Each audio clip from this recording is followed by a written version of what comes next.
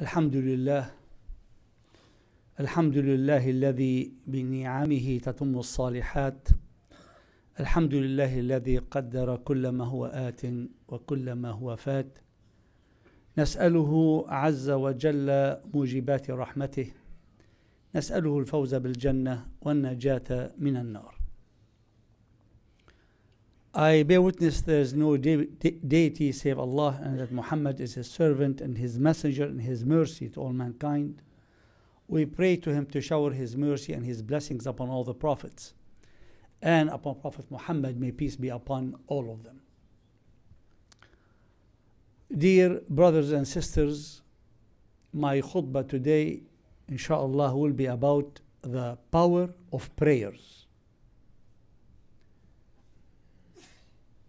Lately, in our country and throughout the West, we hear a lot about meditation. And the purpose of meditation is to help individual self-improvement and to help the individual to detach from the mundane world and so on. And while the meditation has its own space, I believe that monotheism, especially Islam specifically, which is the focus of my khutbah today, offers the prayers that has that ability.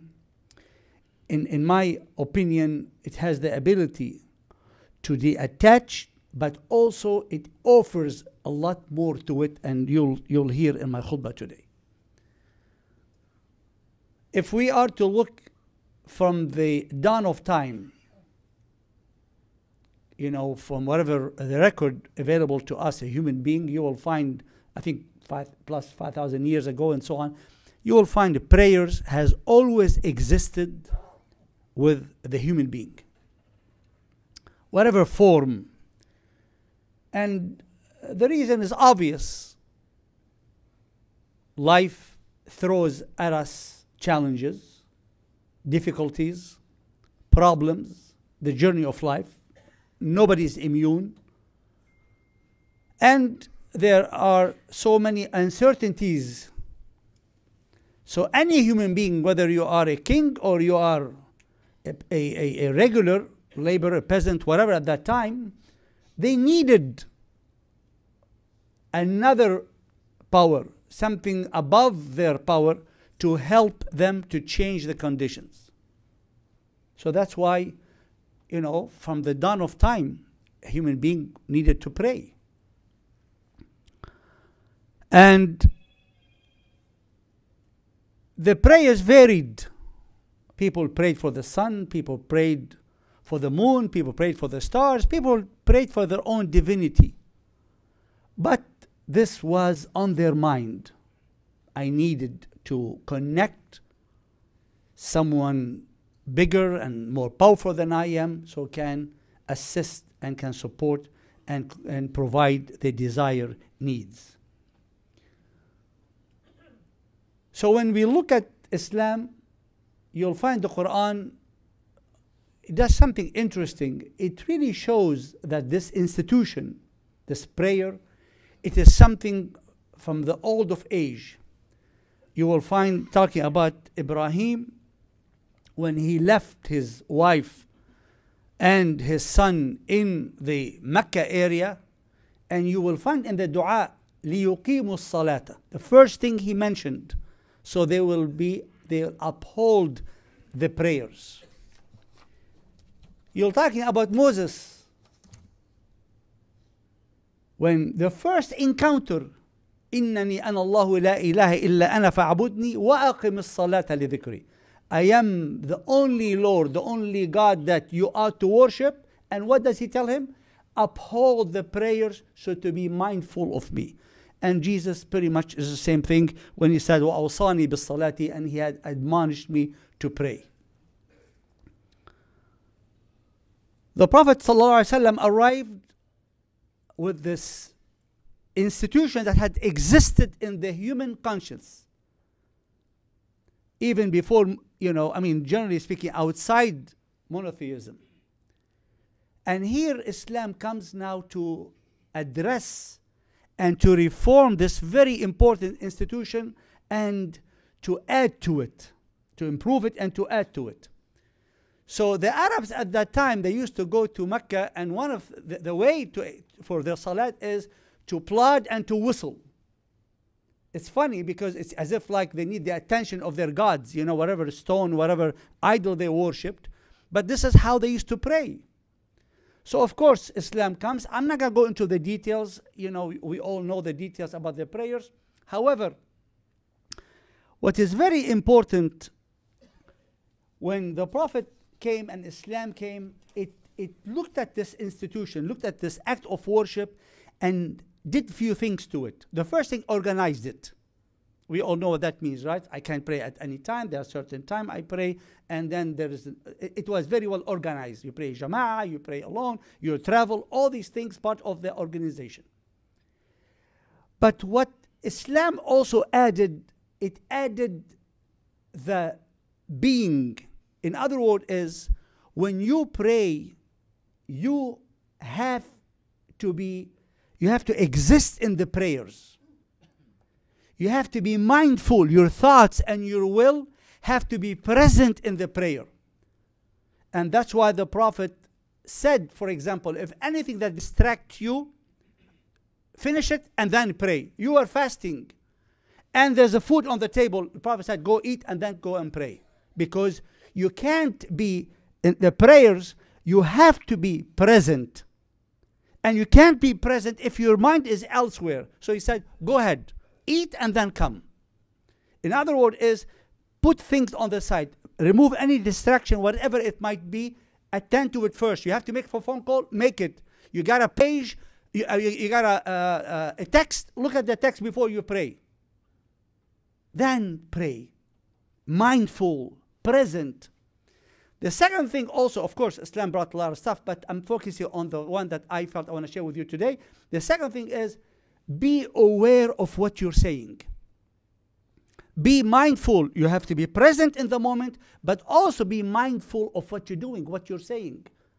One guy was praying in the mosque, and the Prophet saw him, and the man went in, probably within a minute, he was done. The Prophet said, you did not pray. Go back and pray. So what do you mean? I did all the arkan, all the things. He said, no, you did not pray. Go back and pray. In other words, slow it down. Take your time. Understand what you're saying. So these are some of the things that Islam added to the organization that was instrumental and important when it comes to the prayers. Now, also, you'll find there's about almost 100 verses in the Quran talking about prayers. So this institution is very rich. And when you look at our book, the Quran, this divine revelation, you will find, what do I pray for? I pray for self-improvement. I want to improve my health. I want to improve my emotional status, my psychological state of mind. I want to improve my spirituality. I want to improve my financial. Fine. The Quran says this is something that, yes, you can pray for. I want to pray for the family. Yes, you can pray for the family. There's this situation difficult. I want to pray for it. That's fine. You pray for it.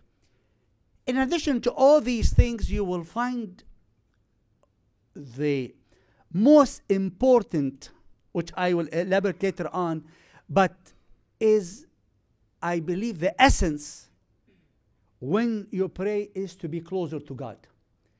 When we look at the first chapter, Surah Al-Alaq, what is the last verse? كَلَّا لَا تُطِعْهُ وَاسْجُدْ وَاقْتَرِبْ. The first chapter.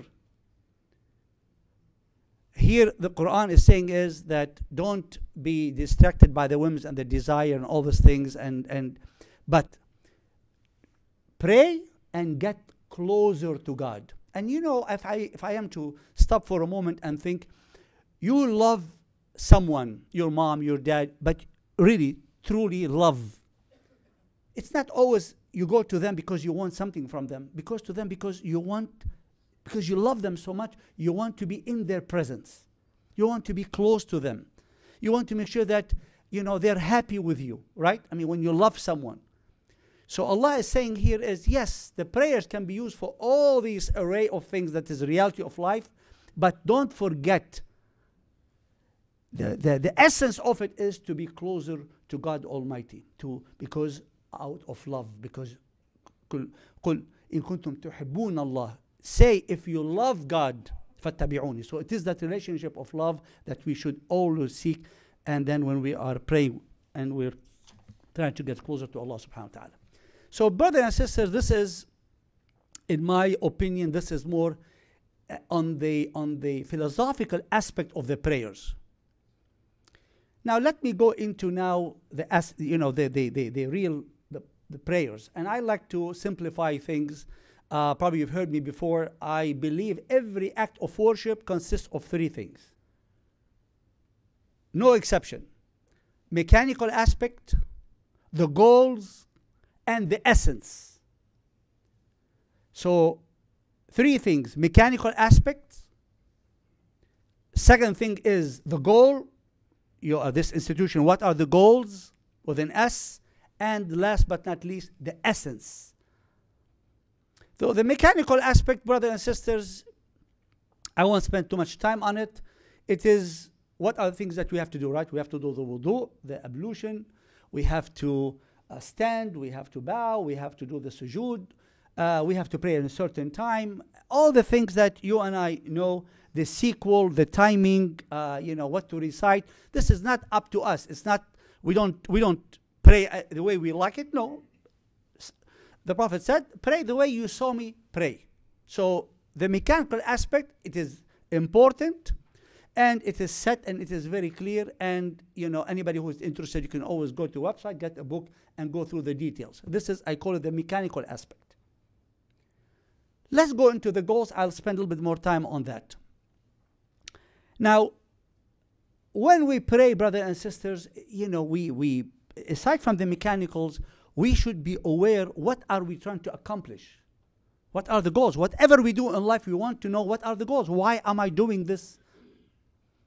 So the first thing is, brothers and sisters, the simplest one is when we do the wudu, there's a purpose for it. When I go to the prayer and I did my wudu, I come to the prayer. In other words, Islam wants us to be always clean. That's why you will find, if you ate onion or you smell, not for sweat or whatever, don't go to the Jama'ah. Don't pray with the Jama'ah. Don't, and even the Prophet was so keen because he was in presence of the angels. So be clean, and to the point where we'll find that the culture, an-nadafatu min al-iman, not too sure this is a hadith, but definitely it is in the heart of our culture that you are to be clean. So cleanliness is in the heart. It is one of the goals, is when we come to pray. The second thing, brothers and sisters, is discipline.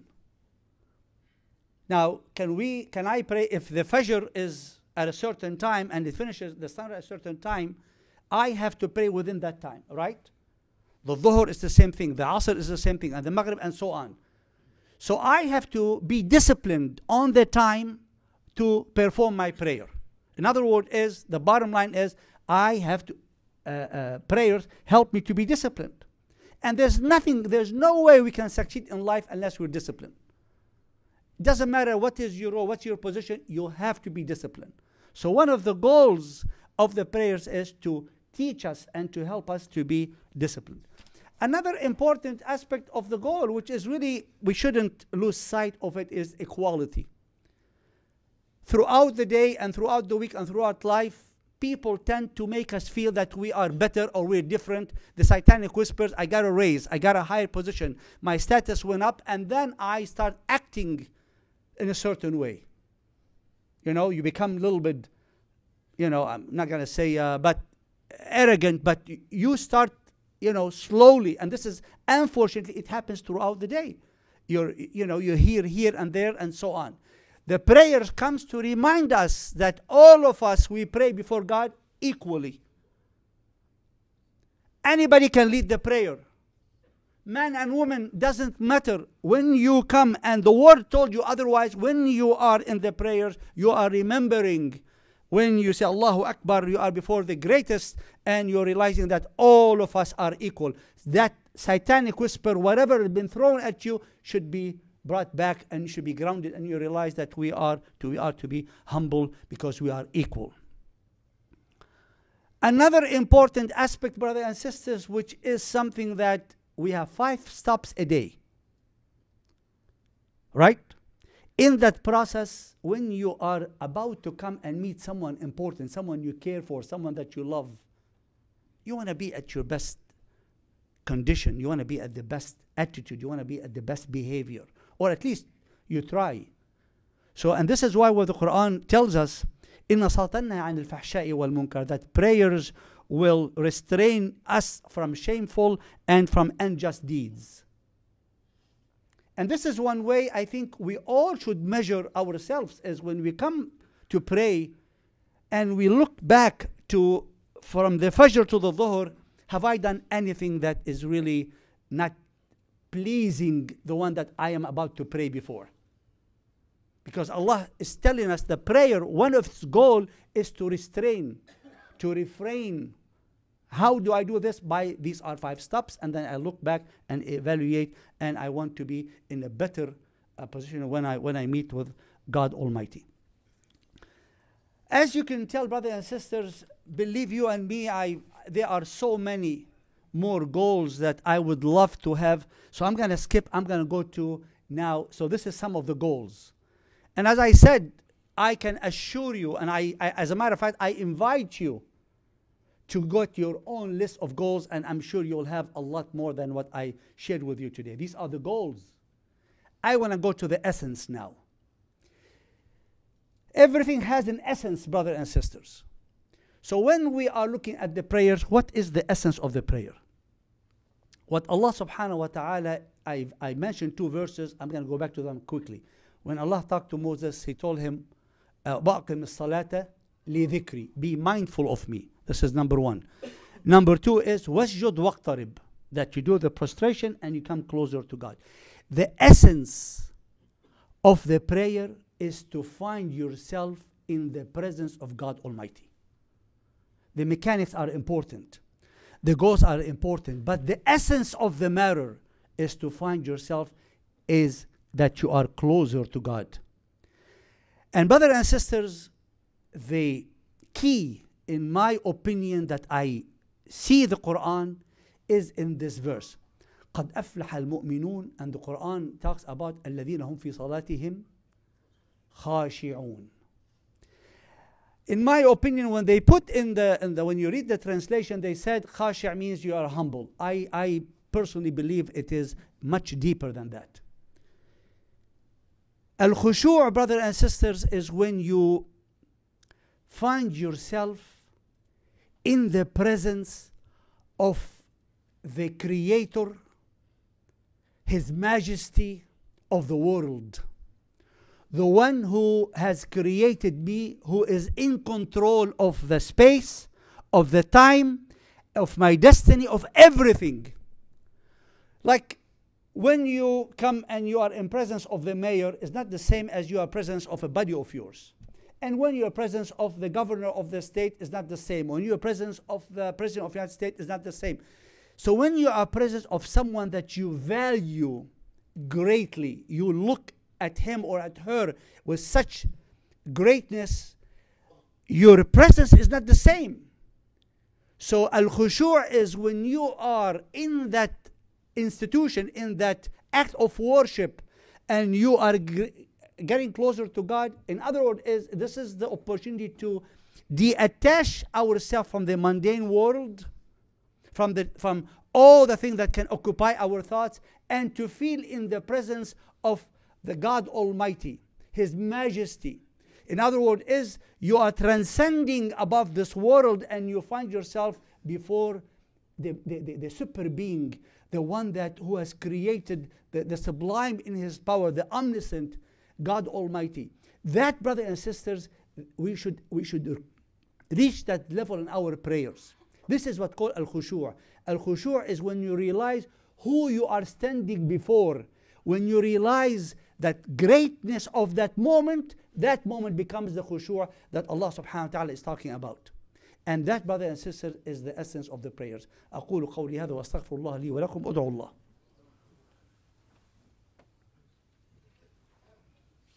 الحمد لله الحمد لله الذي كتب على نفسه الرحمة وأشهد أن لا إله إلا الله وحده لا شريك له وأشهد أن محمدا عبده ورسوله إن الله وملائكته يصلون على النبي يا أيها الذين آمنوا صلوا عليه وسلموا تسليما اللهم صل وسلم وبارك على سيدنا وحبيبنا محمد وعلى آله وصحبه وسلم. Dear brothers and sisters, in my first khutbah, I hope I made the case that while the mechanics are important, the goals are important, the essence shouldn't escape us. And the key to reaching that level of closeness to God Almighty is through the khushu'. And the khushu' is when in that period that we have took ourselves out of this life that we live in and transcend above this world and be in present, realize who we are in present before, God Almighty. That moment shouldn't escape us, but that, brother and sisters, is when you feel the closeness to Allah subhanahu wa ta'ala.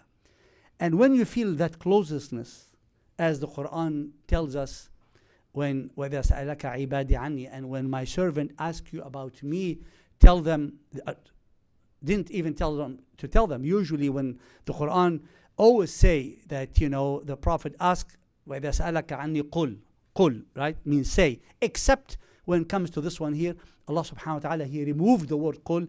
وَإِذَا سَأَلَكَ عِبَادِي عَنِّي. There's no قُلْ. Why? There's nobody in between. Not even the Prophet. He was sidelined and said, إِنِّي قَرِيب. I am close. So in our prayers, this is the opportunity to get closer to God. And Allah subhanahu wa ta'ala says, those one who are close to me, I am close to them.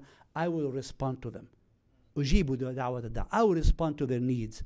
But it escapes us. Sometimes we start with the dua and we start, of course, too many things on our mind. And then we realize that first, feel His presence. Find that moment of khushu'. Be before God Almighty. And when you feel the closeness, then you can open your action item list and do the dua and do whatever you want. But I think a lot of times we are so eager. We start with our dua first and we skip that khushu'. I am hoping that I remind myself and you, let's attain to that khushu'. Be mindful, realize who we are before, following what we talked about. So this way Allah subhanahu wa ta'ala will respond and will help us to improve and help us to succeed in this life as well as in the hereafter. Let's pray to Allah subhanahu wa ta'ala to purify our hearts, to purify our minds, to help us to pray the way it pleases Him. We pray to Allah that the prayers will help us to ascend above our mundane world. We pray to Allah to help us reach a level where we are in His presence. We ask Allah subhanahu wa ta'ala to help us to be among the khashi'een, among those one who are seeking His love and seeking for Him to be pleased with us. Wa akhiru da'wana alhamdulillahi rabbil alameen. Aqim as-salah.